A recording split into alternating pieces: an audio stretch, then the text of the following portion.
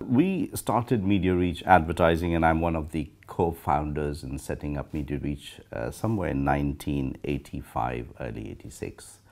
The mission, what we really created, this advertising agency, is about, we feel it needs to have ethics. Advertising needs to have ethics, and we need to talk to an audience from an ethical point of view. We look at campaigns where it has come to, there's a campaign at present we're working on. It's called DKMS, and it's about deleting blood cancer. Cancer is becoming a major issue within our communities.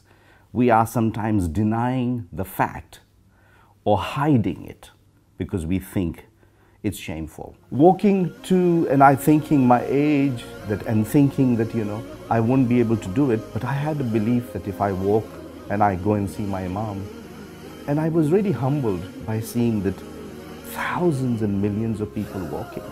Nobody pushed you, nobody shouted at you, nobody, they were all Zayers.